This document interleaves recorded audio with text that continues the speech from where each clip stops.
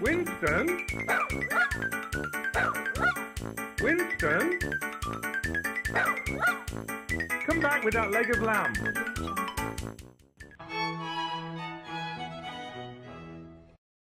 For the first time ever, the Queen has opened up her back garden at Buckingham Palace to the public. With over 1,000 different trees, 325 different species of plants, a lake, a tennis court, there'll be so much to see. When you tour Buckingham Palace, you can now go out into the garden and have a picnic in the grounds. After you've explored the gardens, you just lay out a rug and have a nice little picnic. Now, they'll be having sandwiches and pastries that you can purchase there while you're in the gardens, but imagine if you have the recipes, the royal recipes that I prepared at the palace, and you make those for your picnic. And you go and have a picnic having the authentic royal recipes, and who knows, maybe even the same food that the Queen's eating inside the palace at the same time that you're having afternoon tea.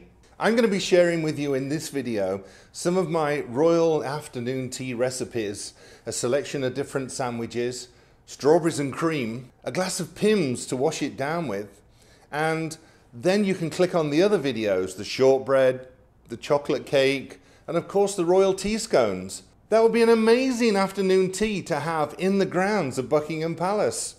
No one else is going to have that, right? Packet, store-bought sandwiches. You're going to be eating like royalty. We serve Pimm's a lot at Buckingham Palace in the summer, garden parties and things. And it's no secret the Queen is a lover of gin. It's a gin-based drink, and with a splash of lemonade in there. That's Sprite in the US, I think. It really is a super refreshing drink. You won't believe the garnish that goes into the royal Pimm's recipe. Forget just a slice of lemon. 7 different things. It's almost a fruit salad. Sliced oranges, lemons, cherries, stones removed of course, strawberries, cucumber, mint and borage, which I couldn't find when it came to making this video, but here's a photo of it anyway. Add the garnish to the glass. You can put as little or as less as you'd like. If you don't like cherries, then leave them out. If you love strawberries, then just add more into it. This is your cocktail. Look at the cucumber, just the peelings. The flesh part would all go mushy. And anyway, that is used for royal tea sandwiches, as you'll see in a few minutes. Plenty of ice too. Look at this gorgeous ice machine I got sent recently.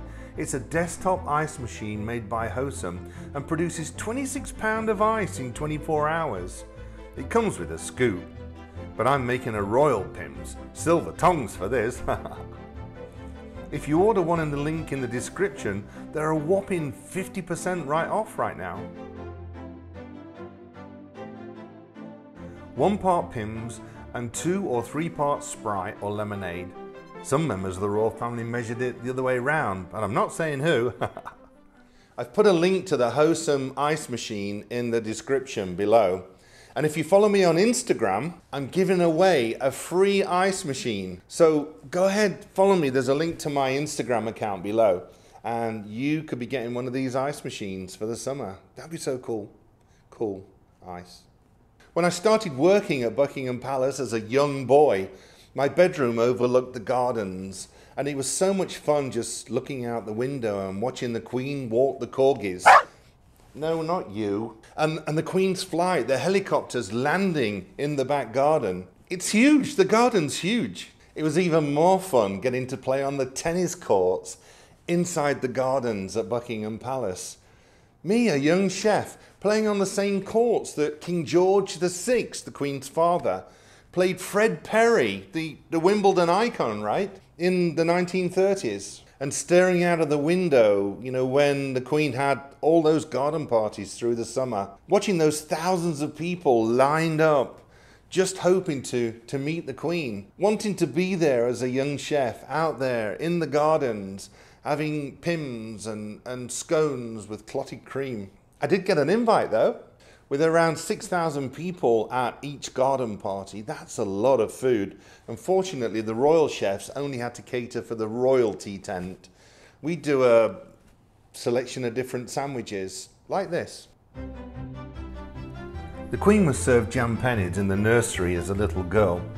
She's had them for afternoon tea ever since. Simple, just bread and jam with a little butter, usually strawberry jam. We'd make the jam at Balmoral Castle with the gorgeous Scottish strawberries from the gardens.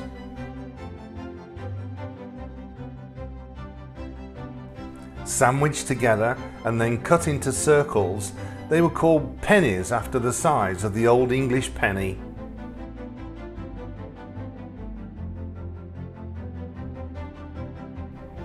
Cucumber sandwiches, the flesh peeled with a potato peeler down to the seeds and then turn over and do the same again on the other side. Cream cheese with a hint of fresh spearmint folded in, spread thinly on both sides, and then a layer of the cucumber. Dainty, delicate and delicious, the definition of afternoon tea. Take off the crusts, it is for the Queen, and cut it into tiny 2-bite sandwiches.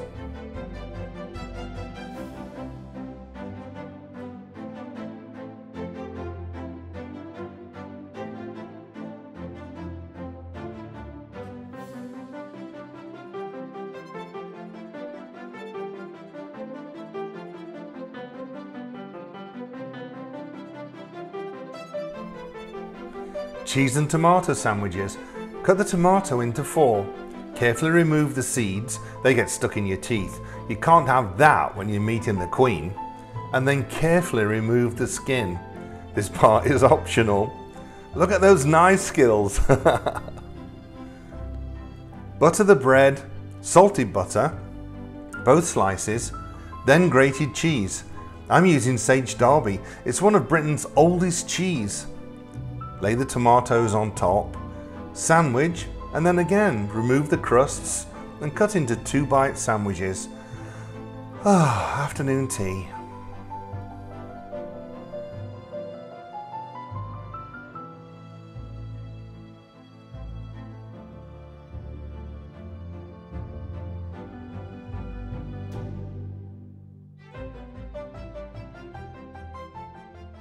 The Palace Gardens are like an oasis in central London. It's so peaceful and quiet, and there's no wonder you get to see so much wildlife in there too. You know, the birds and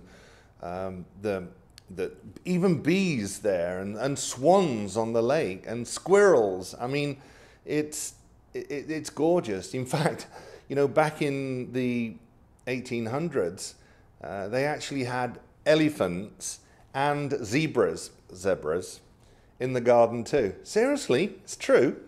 It's rumoured that the Queen Mother, when Princess Elizabeth and Princess Margaret were young, she would walk around the garden with them, and as they came to each tree, each of the girls had to come up with a new topic of conversation, change the conversation, and then the next tree, the next girl, come up with another conversation.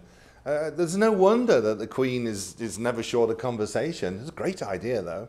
Another royal garden party tradition is strawberries and cream. Pimm's and strawberries and cream. I know, Wimbledon, right? But we serve strawberries at every garden party, just like this.